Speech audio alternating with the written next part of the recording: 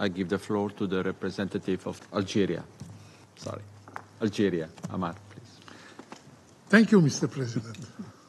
I would like to begin my statement by expressing my gratitude to Mr. Wennesland for his alarming briefings. A briefing in which he once again underscores the stark realities in the Middle East. In his report, the word most used by Mr. Wennesland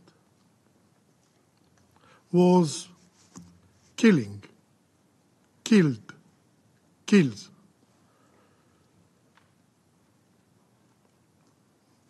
I wish also to extend my thanks to Mrs. Ellen Clark for her remarks and especially for her recommendation. Today, we are called upon to take a serious and clear stand against the deteriorating situation in the region.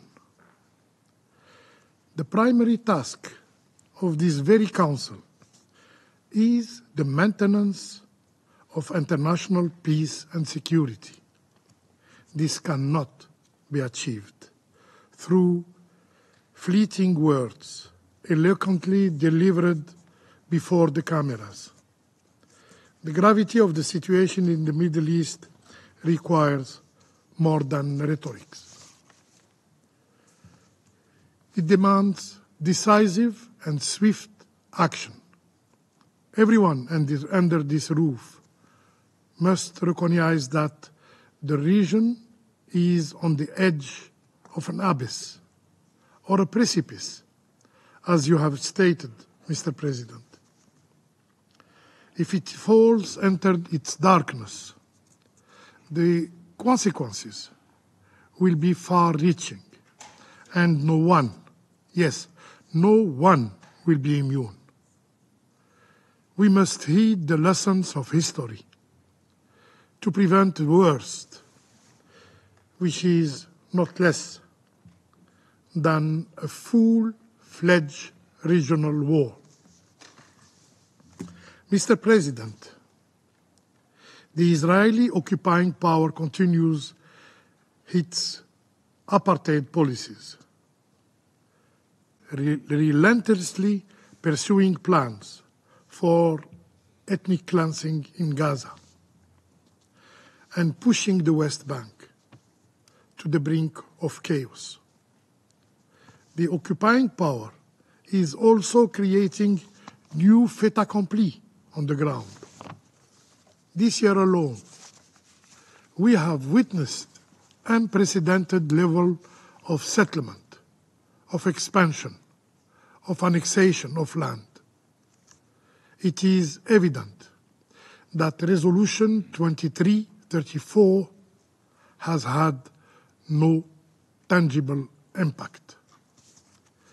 The Israeli occupiers act with impunity, as if operating in a lawless jungle. It continues to renege on previous agreement and consistently violate international law. International law, the very foundation of civilized society. If we are serious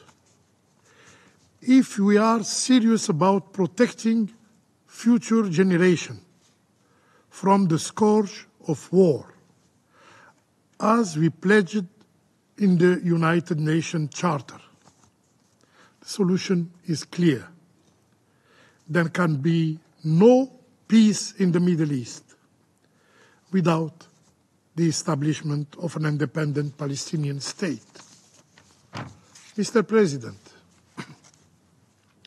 the advisory opinion of the International Court of Justice, delivered on July the 19th of this year, is addressed to the General Assembly and to this Council alike. The Court stated that the precise modalities for ending Israel's unlawful presence in the occupied Palestinian territory are matters for both the General Assembly and the Security Council to address. The General Assembly has already heeded this call by adopting just yesterday, a resolution.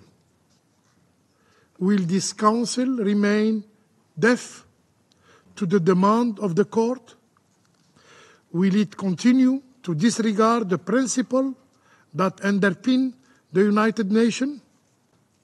What will remain to the Council if it does not respond to the order of its highest judicial body?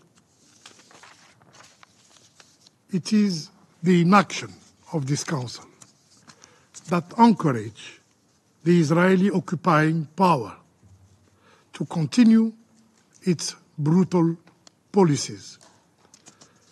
The deteriorating situation in the occupying Palestinian territory, as highlighted by Mr. Wennesland's briefing, illustrate the terror endured by Palestinians, a terror that spares no one, not even children, and no Palestinian, regardless of gender or age, has been spared from this violence. And yet, we see no investigation into the killing of Palestinians. However, the Israeli authorities rush to investigate the death of foreigners, but not of Palestinians. Definitely not. These double standards in the death reveals a profound disregard of Palestinian lives, a contempt rooted in the hateful racism that the world has long condemned. For us, Palestinian lives also matter. Today, the human rights principle seems to have been monopolized by one group at the expense of another. Colleagues, today we urgently need decisions backed by a robust follow-up and accountability mechanism. This is why my country reaffirms its belief that for those who reject peace, for those who don't believe in peace, peace must be imposed upon them.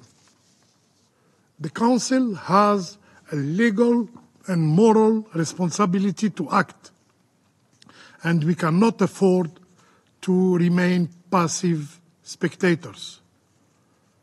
This Council possesses the tools and the authority needed to respond, but only if there is the political will to rise up to the challenge. If we fail in this duty, the Council risks becoming a mere platform for speeches, rather than the guardian of international peace and security that it was created to be. Mr. President, it is time to move beyond narrow calculations and take the necessary step, the necessary binding decision that will restore peace and security in our region. I thank you. I thank the representative of Algeria for their statement.